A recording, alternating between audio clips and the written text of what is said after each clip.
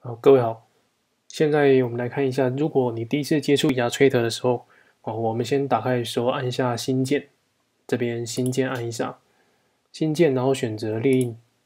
好，我们选一般的 A4，A4 选好之后按下建立。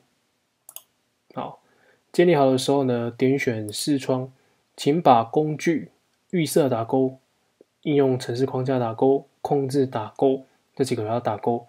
打勾好之后呢，在工作区这里呢，选择基本功能，按一下重设基本功能。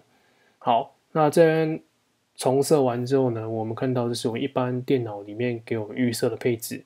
好，那我们把工具向量拉过来，右手边出现蓝色垂直线，帮它迁入，迁入到右手边。因为个人是右撇子，如果你是左撇子的话，就是移到左手边。好，那这边好了之后呢，我们再开启笔刷，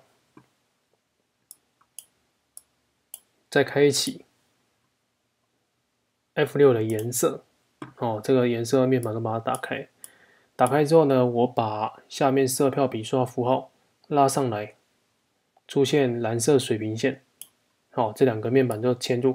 好，在绘制的时候，我这个面板是浮动，还有一个路径管理员打开，一样把它拉过来，嵌入。这几个我是排在一起做浮动跟移动到任何的位置，方便我绘制。好，那其他右边这边就开一个图层，这边图层可以放很多，可以继续去做调整。好，那再来就是面板帮它配置好之后呢，我们在工作区这边可以按下新增工作区域，点一下，这边可以命一个专属的名字，命一下。好，再按下确定。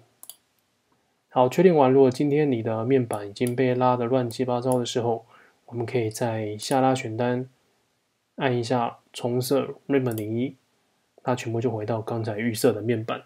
好，以上就是我们Illustrator的面板配置设定。好，